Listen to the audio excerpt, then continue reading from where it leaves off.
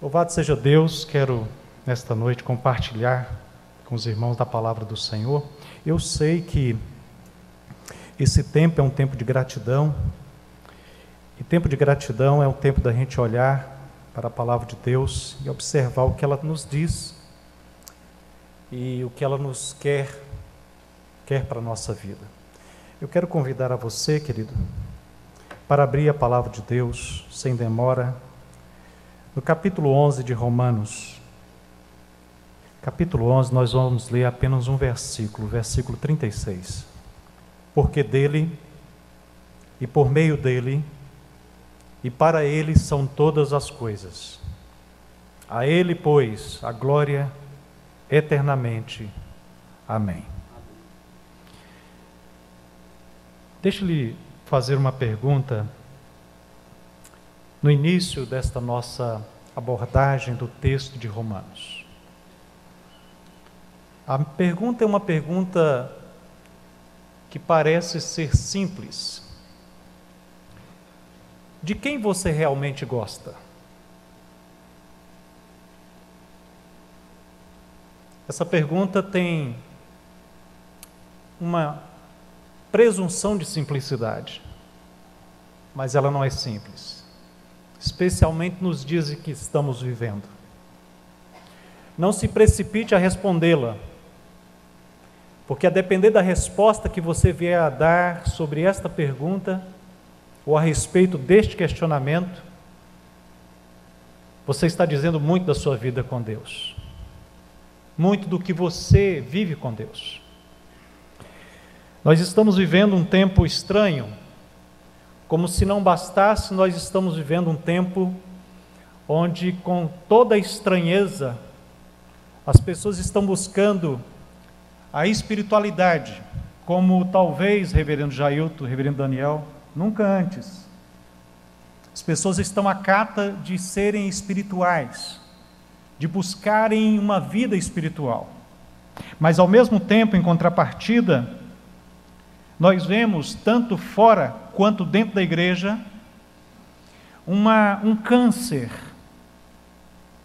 um mover cancerígeno de uma tendência, de uma ideologia que campeia os nossos espaços históricos desde algum tempo. Nós vivemos o século do humanismo, onde o que é aplaudido, o que é reverenciado, o que é exaltado, não é a divindade que se busca, mas aquele que busca, aquele que é o buscador, aquele que procura a divindade. De tal sorte que nós estamos vivendo um tempo que não, sem dúvida, podemos admitir que nós estamos à busca de Deus, mas para que Deus seja de acordo com o que eu quero. Portanto, nós podemos afirmar que nós estamos no século onde o homem tornou-se a medida de todas as coisas, inclusive a medida do que é o próprio Deus. Por isso lhe fiz a pergunta: de quem você realmente gosta? Porque você pode dizer, eu gosto de Deus, mas será que gosta mesmo? Você pode dizer, eu gosto da minha família, mas será que gosta mesmo?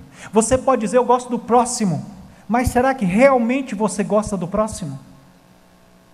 Eu quero lhe dizer que, se você é igual a mim, e nós somos iguais aqui numa mesma dimensão de existência, é provável que você tenha a tendência deste mundo ainda sussurrando em seu ouvido, e a tendência ideológica deste mundo é: você gosta mesmo é de você.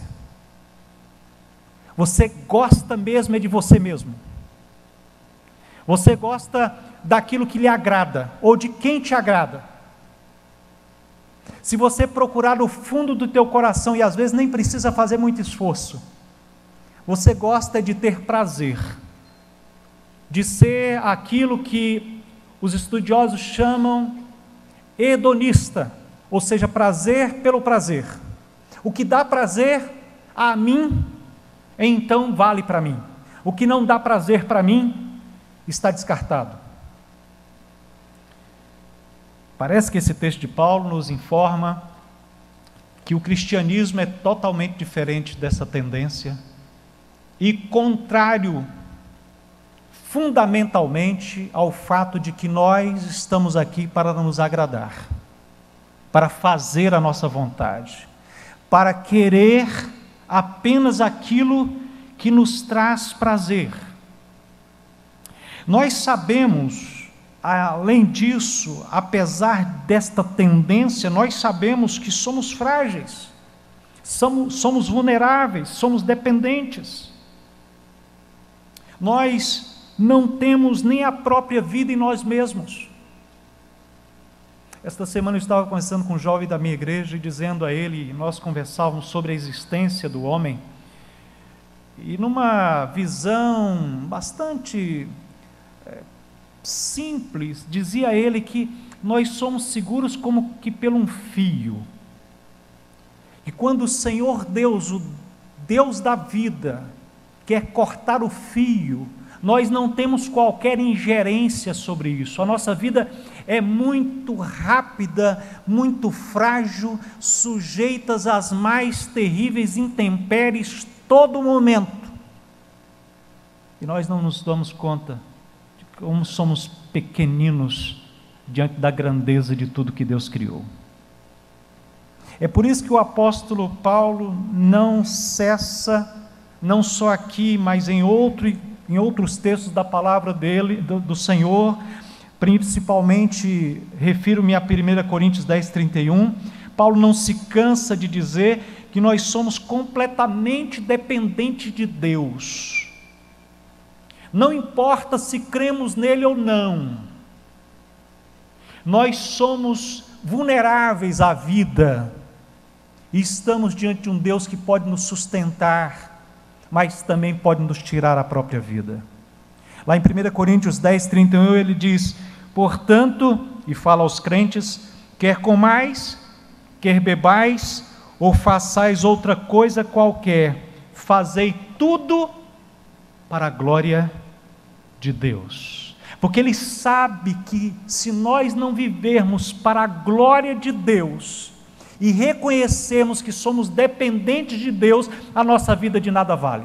Aliás, foi Agostinho de Hipona, um dos pais da igreja, que disse certa vez na frase conhecida: Senhor, Tu nos criaste para Ti, e nossa alma não encontrará repouso até que volte para Ti. Desta forma, irmãos, nós não vivemos, nós não morremos, nós não existimos, nós não comemos, nós não andamos, nós não devemos fazer qualquer outra coisa a não ser na dependência de Deus. Mas eu digo, com um lamento na alma, que a igreja vem mudando fragarosamente. A igreja vem mudando. Eu não sei aqui quantos tem mais de 30 anos de vida cristã. Pela graça de Deus, eu já passei dos 35, na Igreja Presbiteriana, onde Deus me chamou. Mas a igreja mudou muito, e de uma forma quase que radical nos últimos 15, se não me falha a memória, se não estou sendo bastante criterioso, 15, 20 anos.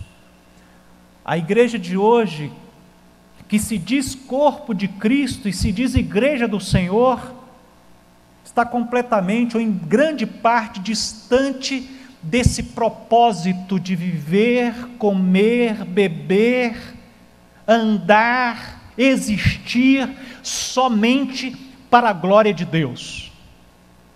Haja visto o que acontece no fenômeno do evangelicalismo brasileiro, onde o que cresce, o que dá volume, o que aparece são as igrejas que apelam ao prazer e à centralidade do homem e não à centralidade de Deus. Enquanto o apóstolo Paulo bate de maneira clara e nos ensina, nesse verso 36, esta rica lição, a igreja parece, ou parte dela parece viver na contramão dessa realidade. Eu queria pensar nesta noite com os irmãos Quais as razões, ou quais os motivos que a Primeira Igreja Presbiteriana de Vitória, e a minha igreja presbiteriana, Manancial, em Vila Velha, e todas as igrejas que são fiéis ao Senhor, ou querem ser fiéis a Deus, quais são os motivos pelos quais essas igrejas devem viver tão somente para a glória de Deus? Aliás, esse é um dos pontos reconhecidamente ressuscitados pela reforma do século XVI.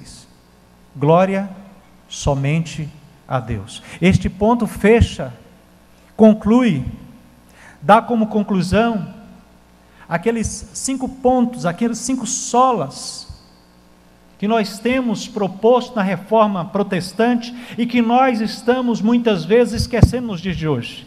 Nós precisamos não voltar apenas aos princípios da reforma, mas vivenciá-los nesses dias na igreja, independente do que aconteça, independente de número, independente de estatística, nós precisamos voltar a viver tão somente para a glória de Deus.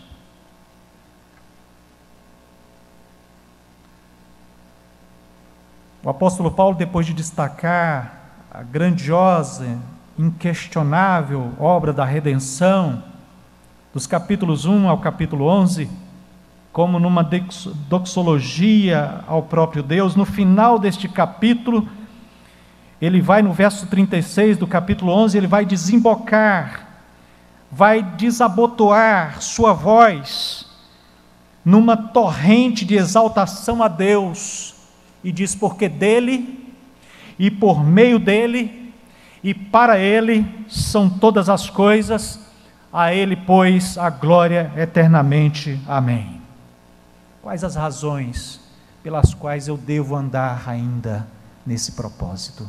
Num século onde o homem quer tomar o lugar de Deus, onde as coisas querem tomar o lugar de Deus, onde os ídolos estão imperando em nossos corações, onde os prazeres deste mundo invadem a nossa alma.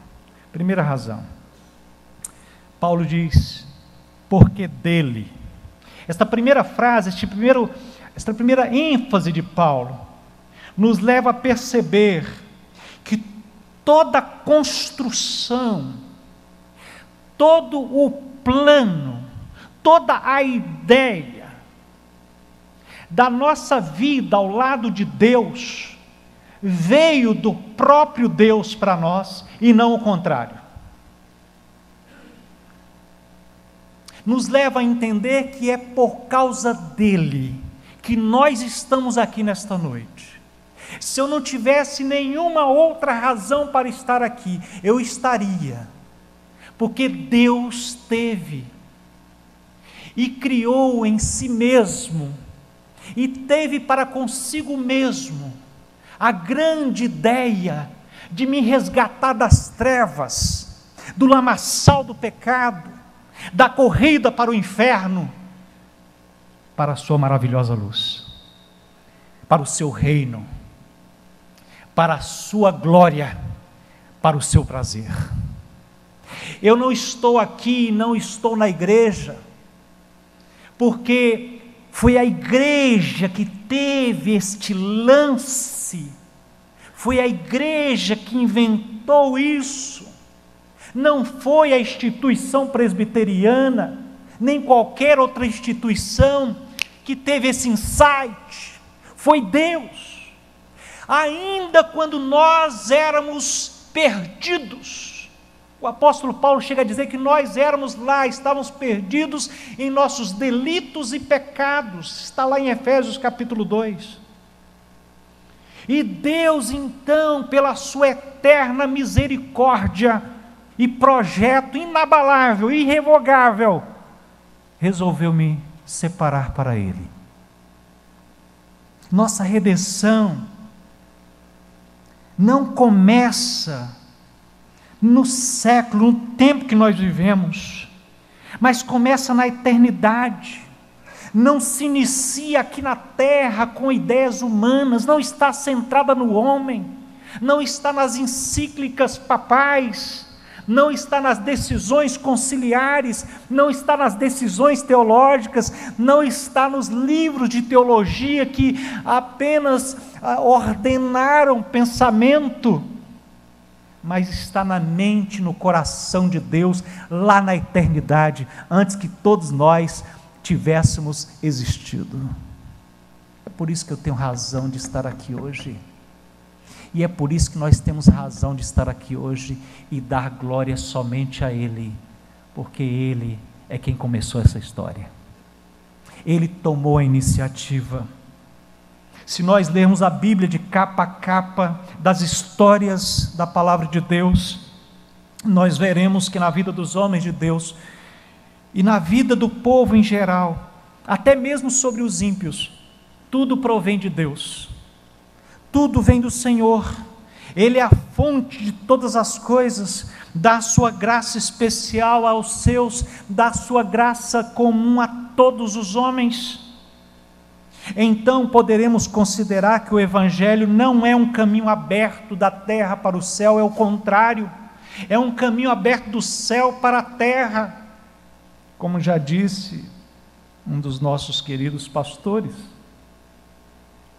O Evangelho não é uma tentativa, como o homem faz hoje, de encontrar uma divindade, de achar um caminho, de achar uma espiritualidade, de quem sabe, experimentar vários lugares e achar um lugar para a sua alma. O Evangelho não é uma tentativa do homem, não, o Evangelho é um esforço de Deus, é uma decisão de Deus, de buscar o homem perdido. Ele me buscou porque me amou primeiro e me quis aqui.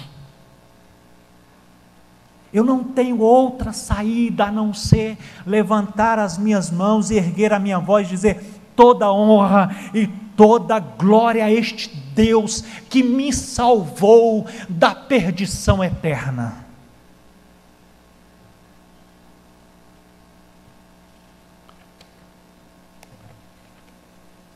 Mas talvez você diga: pastor, já reconheci isso. E Paulo então continua dizendo: porque dele e por meio dele. E quando o apóstolo Paulo diz isso, ele me tira deste lugar e me leva para olhar para a cruz do Calvário. Veja, ele me leva a olhar para o sacrifício redentor de Jesus. Muitas religiões pelo mundo afora, esta semana, numa daquelas noites raríssimas, viu, Daniel? De folga, e fiquei em casa e consegui assistir uma matéria num programa que falava de um lugar, de uma pátria, onde se tem mais de 300, quem assistiu aí? Acho que são 300 milhões de deuses na Índia.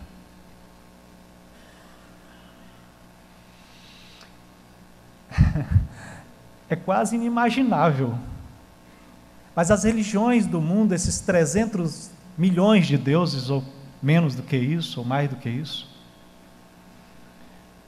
tentam levar o homem a buscar as divindades,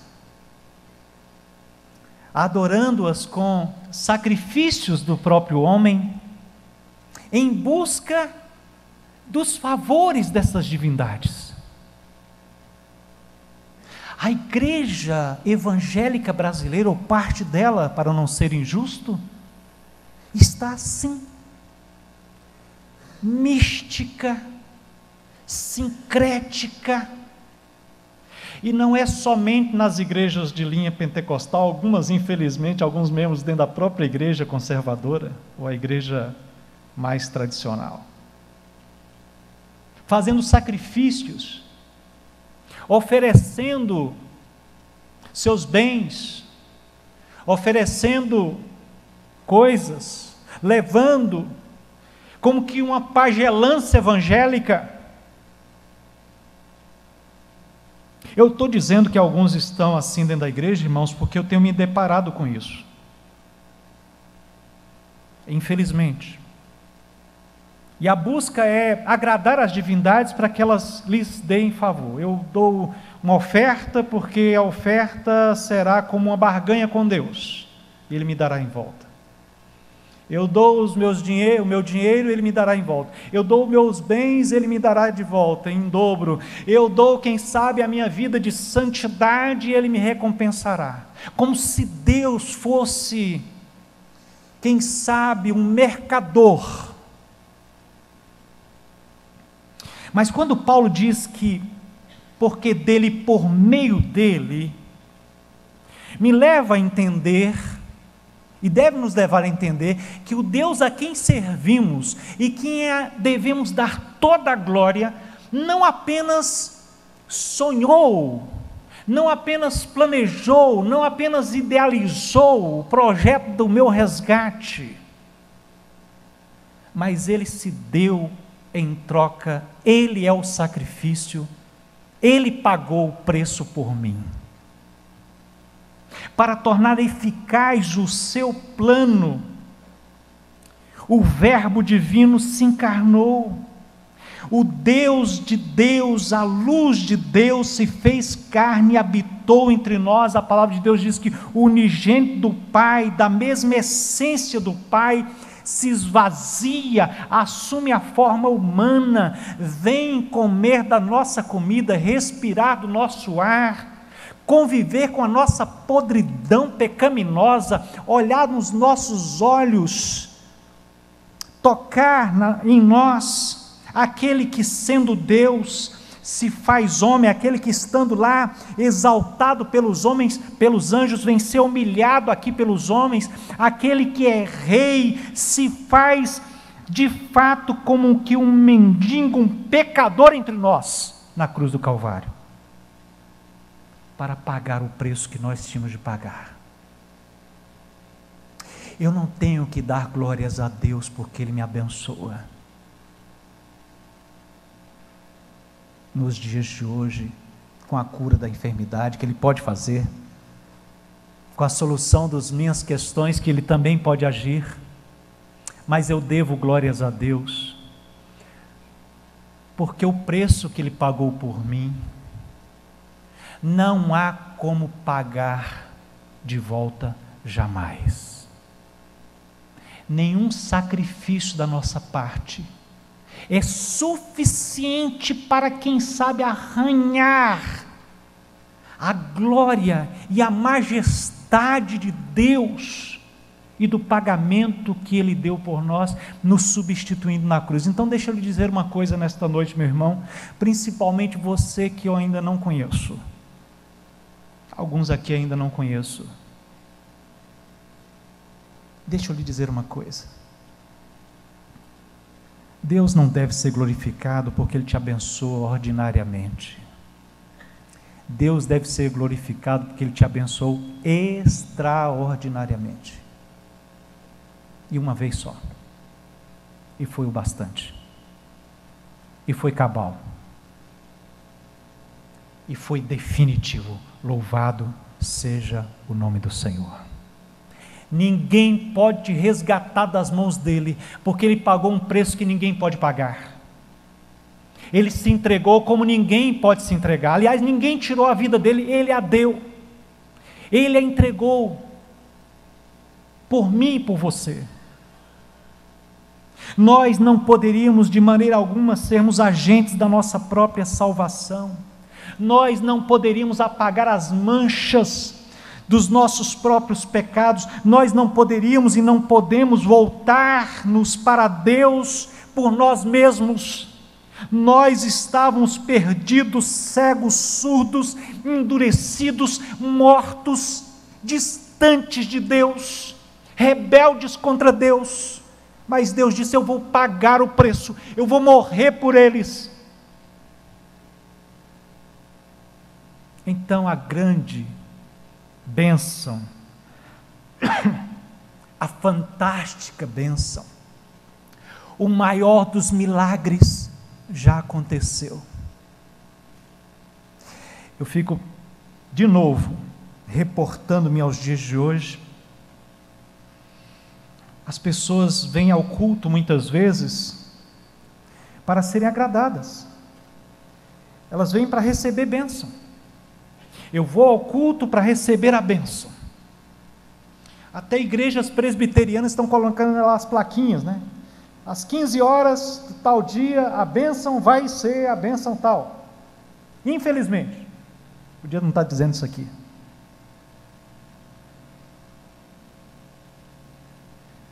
Eu não sei onde nós chegamos e não sei onde foi que nós erramos tanto e estamos errando.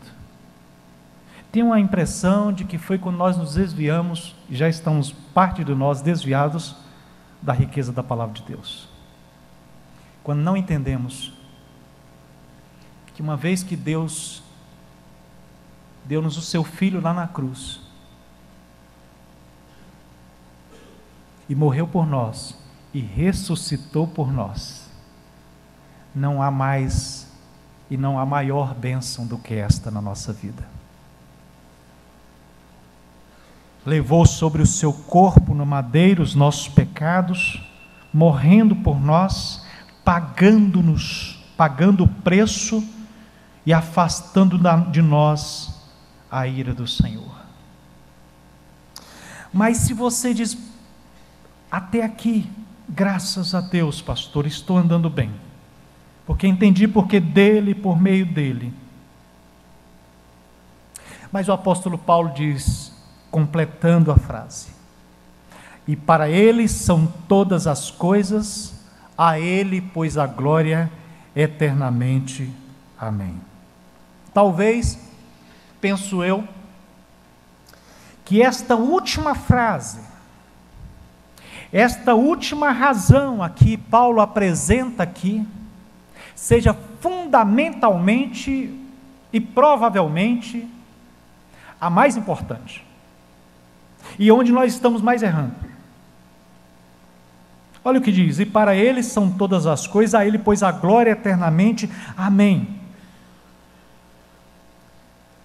Estamos vivendo um tempo, como já disse, onde o homem é o centro de todas as coisas, ou pelo menos a medida das coisas. Estamos vivendo um tempo, inclusive, onde a salvação para muitos, a conversão para muitos, é uma medalha de honra ao mérito, colocada sobre o peito. Olha como eu sou bonzinho. Olha como eu me converti. Se há uma coisa que as pessoas gostam de contar, é o testemunho da conversão delas. Você já percebeu isso? Põe uma pessoa para contar o testemunho dela aqui, reverendo Jailton. O senhor ganhou ela. Não sei se aqui funciona assim, né? Não deve funcionar, pelo que eu conheço a primeira igreja, não deve funcionar. Mas conta, vem aqui contar o seu testemunho. As pessoas gostam disso. As pessoas gostam de que nós olhemos para elas e que elas tenham a nossa admiração, que elas ostentem ou passem a ostentar a salvação como uma medalha que ganharam no campeonato da vida. Mas eu quero lhes dizer que neste instante aqui, o apóstolo Paulo não deixa qualquer dúvida, porque se há alguma glória,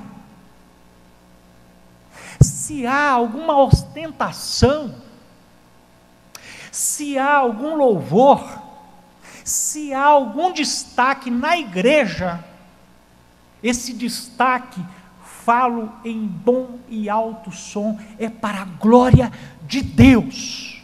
É Deus o destaque da igreja.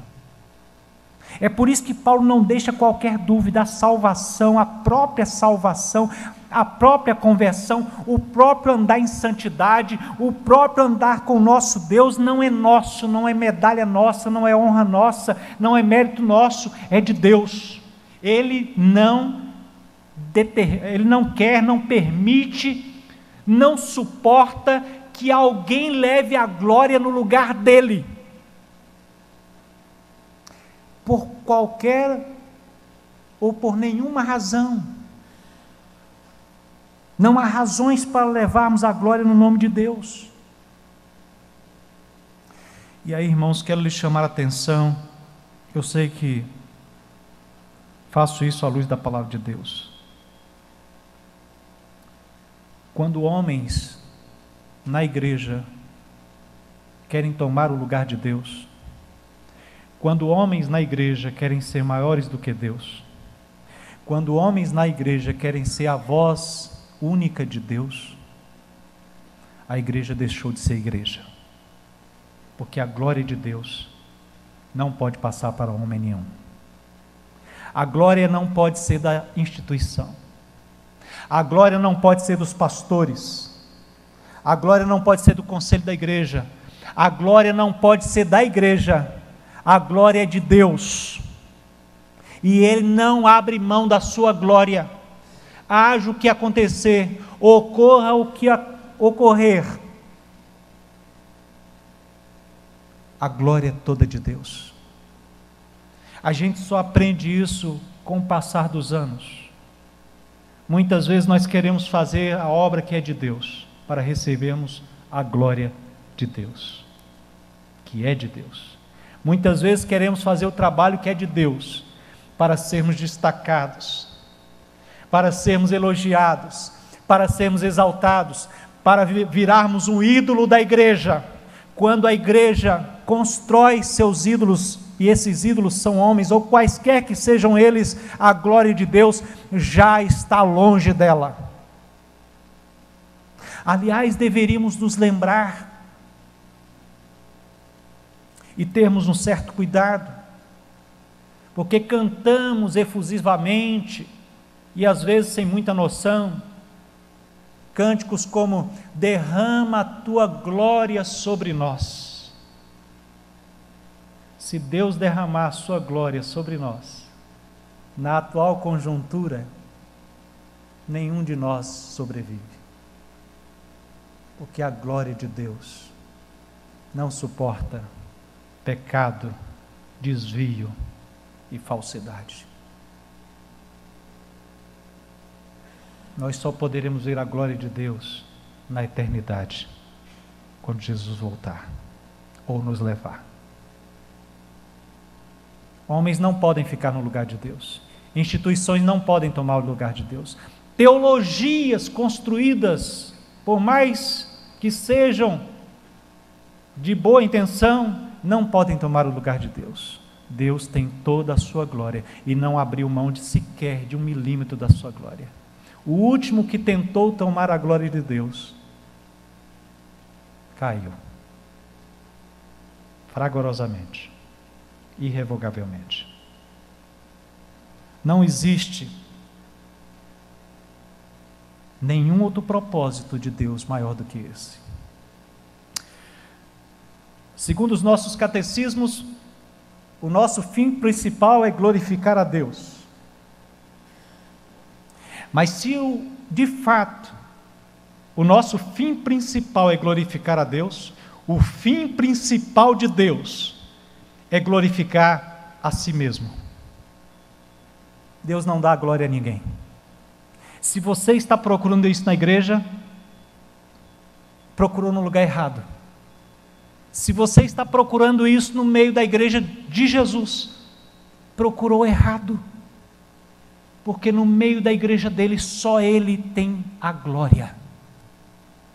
Por mais que nós gostemos, admiremos certos irmãos em Cristo,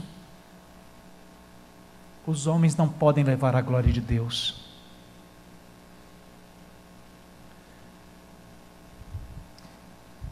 Mas infelizmente nós vemos por aí, não é o caso dessa igreja, creio não, nós vemos por aí igrejas onde certos líderes são o ídolo da igreja. Ah, se não for ele que vai falar, eu não vou nem ouvir. Quem vai falar hoje no culto? Está pensando que é difícil? Está pensando que é difícil encontrar isso? Então a gente às vezes joga pedra no telhado dos outros, mas o nosso telhado é de vidro. Quem vai falar hoje no culto é Deus, e pode usar qualquer um para falar, porque Ele não dá a sua glória para ninguém. O dia que alguém quiser estar ou ter 1 milímetro sequer desta glória, já saiu da presença do Senhor. Que Deus nos livre disso, porque toda honra e toda glória seja dado a Ele eternamente. Amém. Quero concluir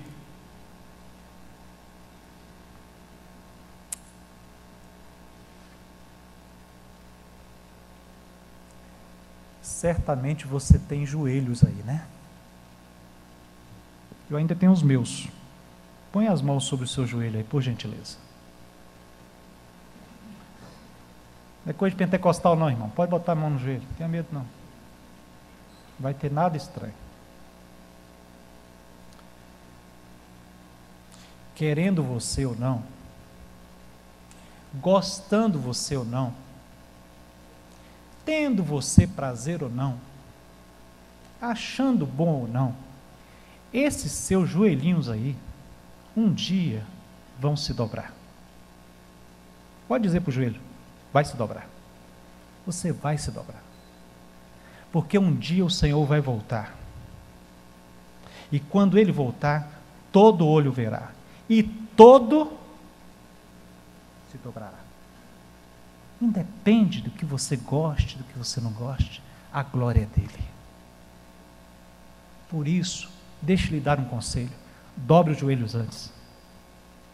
Enquanto é tempo. Enquanto o cântaro está ainda inteiro e a corda não se arrebentou, dobre o seu joelho. Porque um dia você vai ter de dobrar. Forçosamente. Quando o Rei da Glória vier de volta, trazendo o seu exército. Igreja, Primeira Igreja Presbiteriana de Vitória, dobre os seus joelhos. Dobre os seus joelhos, porque a hora está chegando, o tempo está se esgotando, e a Ele toda honra e toda glória. Que Deus nos abençoe, que Deus continue abençoando ricamente o ministério desta igreja. Os irmãos, quero lhes publicizar que os irmãos são alvos das minhas orações desde quando fui pastor aqui e nunca deixarão de o ser. Os irmãos são muito amados meus e da minha família. Eu gostaria que os irmãos continuassem firmes, porque a hora está chegando onde toda a glória do Senhor nós veremos juntos, para a glória dele. Amém? Eu quero orar com você. Feche seus olhos. Deus.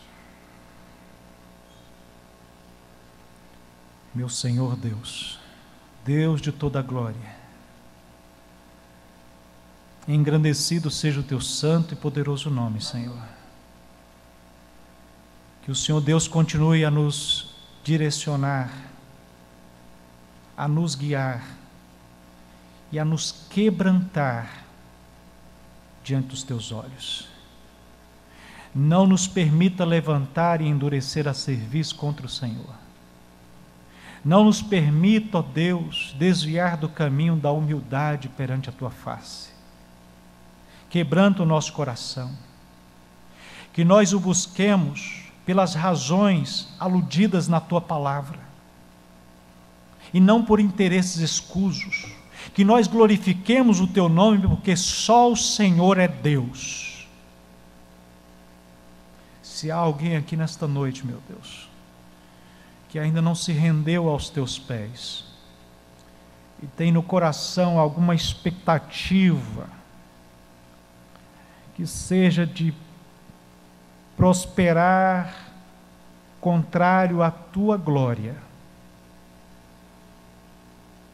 distante da tua presença,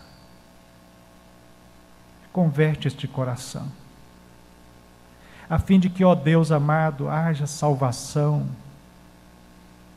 nesta vida, para além da morte.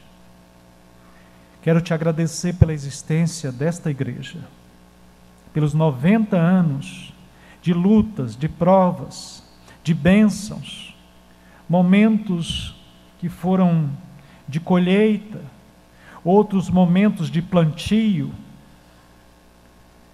mas pela graça do Senhor e pela infinita misericórdia do teu amor, é que esta igreja se mantém ainda de pé.